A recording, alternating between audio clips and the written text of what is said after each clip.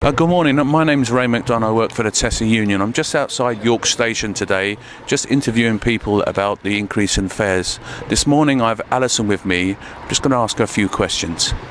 Good morning, Alison. How do you feel that the increase in the fares has affected your travelling? I'm only an irregular commuter, but I've noticed the fares have really shot up, and it makes a difference to my journey.